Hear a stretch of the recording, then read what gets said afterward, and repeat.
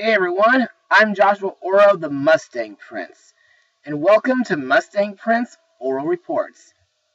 Now, if you may recall, about 3 summers ago, I blogged Illumination's The Secret Life of Pets, and I still think it's a good movie to this very day, despite the fact that it felt like an animal version of Toy Story, in a way, and that sausage scene felt really out of place. But still, it's a good movie nonetheless. But, just last weekend, Max and the Other Pets have returned to the big screen for a second movie. Question is this movie equally as good as the last one? Well, let's find out. Released on June 7th, 2019, the movie is The Secret Life of Pets 2. Now let's get started. In this story, Max must cope with some major life changes when his owner Katie gets married and has a baby. When the family takes a trip to the countryside, nervous Max has numerous run-ins with canine-intolerant cows, hostile foxes, and a scary turkey. Luckily for Max, he soon catches a break when he meets Rooster, a gruff farm dog who tries to cure the lovable pooch of his neurosis. So, what do I think? Well, in my opinion, this movie was absolutely cute, funny, wild, and crazy. And I think it's equally as good as the first movie. But to further explain why, let's move on to Mustang notes.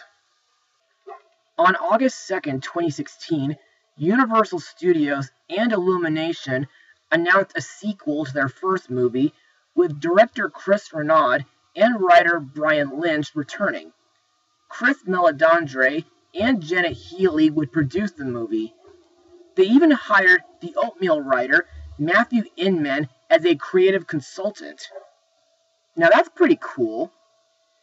Anyway, as for the animation, in my opinion, Illumination did really good, just like the first movie, and I really love the setting in New York City because it brings back memories from when I visited there back in 2016, not long after the first movie was released.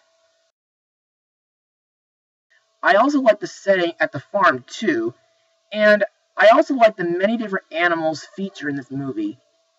Not only are there dogs, cats, bunnies, hamsters, and parakeets, but there are also farm animals like a turkey, a fox, sheep, pigs, and cows, as well as circus animals like a monkey, wolves, and a white tiger.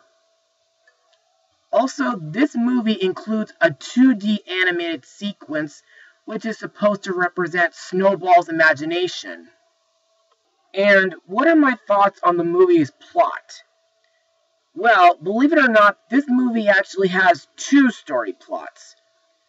You see, it's about a dog adjusting to a farm environment while learning to overcome his paranoia, while back in New York, a bunny who pretends to be a superhero is asked to rescue a baby white tiger from an evil ringmaster. Also, in my opinion, the humor in this movie is pretty funny, although some of it can be a little mature and gross for the younger crowd. Then again, sometimes Illumination has an adultish sense of humor in some of their movies. Speaking of which, I think their opening studio logo was handled a lot better in this movie compared to the first movie. You see, in this film, it showed a minion having trouble walking several dogs chasing a ball while crying, "Illumination!" Now that was pretty funny. Anyway, let's move on to the characters and their voice actors. Our main lead, Max, is this time voiced by Patton Oswalt, who voiced Quibblepants in 2 episodes of My Little Pony. Now, the reason why C.K. Lewis did not reprise his role as Max was because he was accused of sexual misconduct with 5 women. Sheesh. When will folks, especially celebrities, learn to stop making themselves look like idiots? Anyway, in my opinion, Patton Oswalt does a pretty good job voicing Max, and I feel like his role in this movie is very relatable, because when baby Liam is born, Max starts to become very worried for his safety, and every time he worries, he has a habit of scratching his neck, hence why he has a cone on his neck.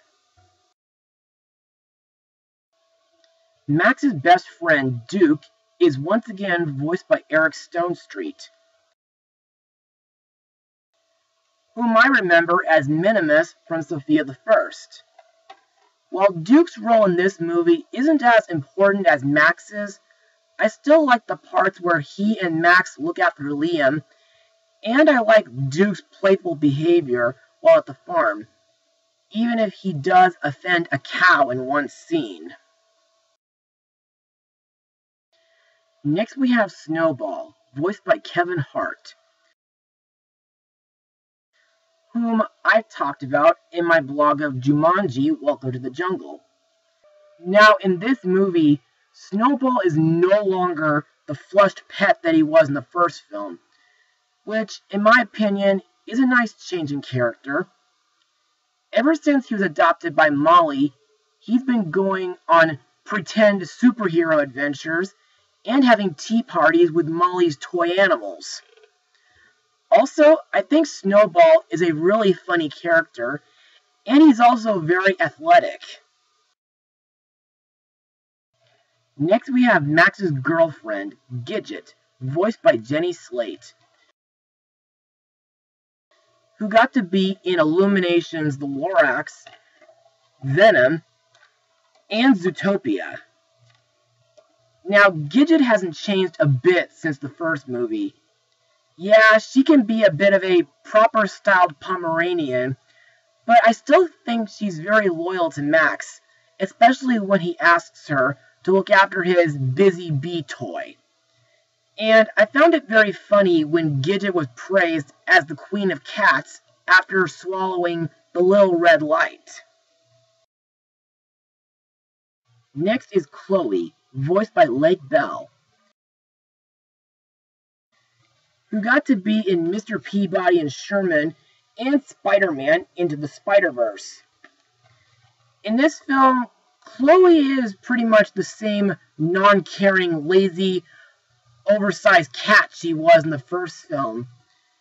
However, I did like the scene where she dresses Gidget and teaches her how to act like a cat, so that she can sneak into the cat lady's apartment. Next we come to Pops, voiced by Dana Carvey, whom I remember from The Master of Disguise,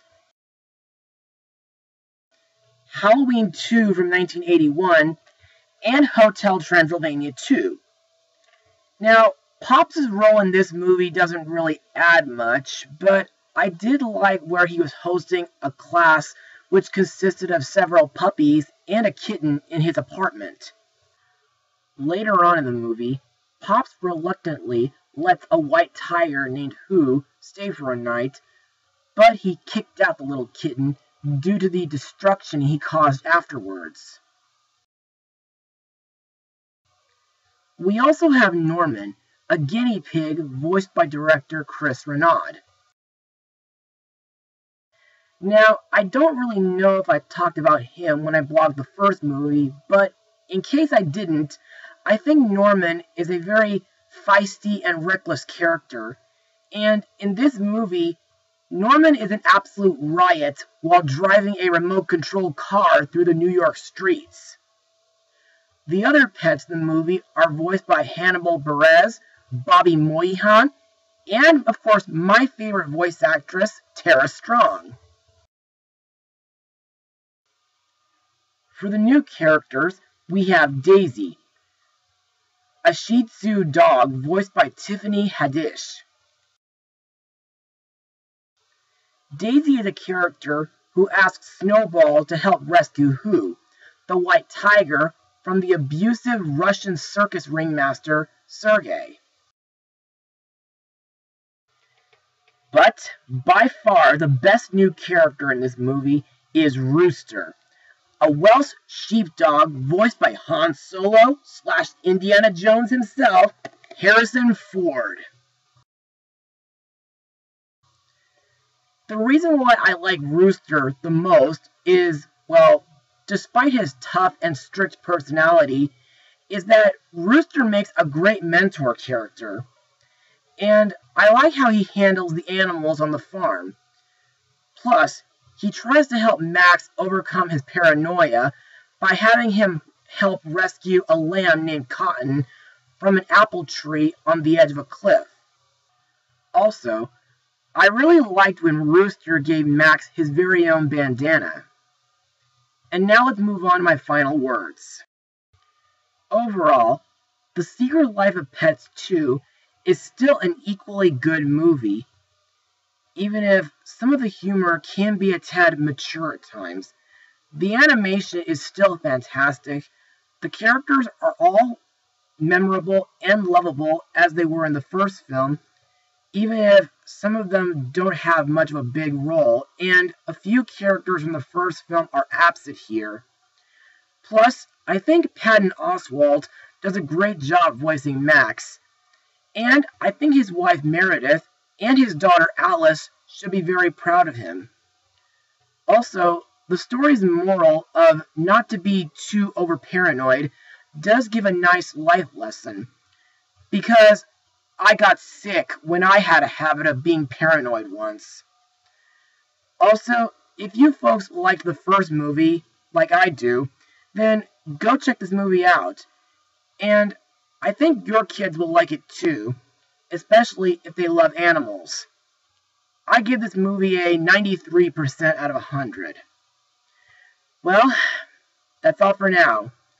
Be sure to join me for my next blog, where we return to the Pokemon Sinnoh trilogy, Mustang Power.